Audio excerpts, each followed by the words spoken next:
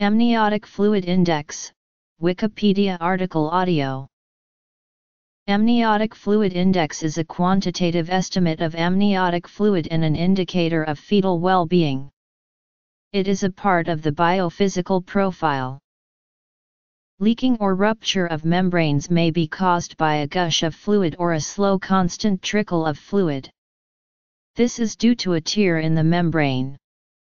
Premature rupture of membranes can also result in low amniotic fluid levels. Causes of low amniotic fluid.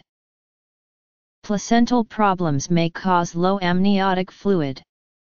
If the placenta is not providing enough blood and nutrients to the baby, then the baby may stop recycling fluid. Birth defects may occur if the fetus has problems with the development of the kidneys or urinary tract, which could cause little urine production, and it can lead to low levels of amniotic fluid. Maternal complications may cause low amniotic fluid. Some factors such as hypertension, diabetes, dehydration, preeclampsia, and chronic hypoxia in a woman can have an effect on amniotic fluid levels.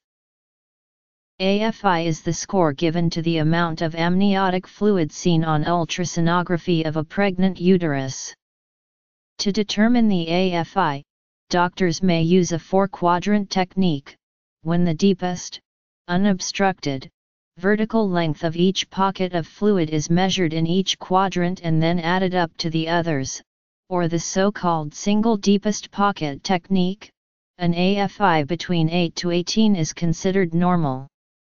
Median AFI level is approximately 14 from week 20 to week 35, when the amniotic fluid begins to reduce in preparation for birth. An AFI 20 to 24 is considered as polyhydramnios. Placental problems. Birth defects. Maternal complications.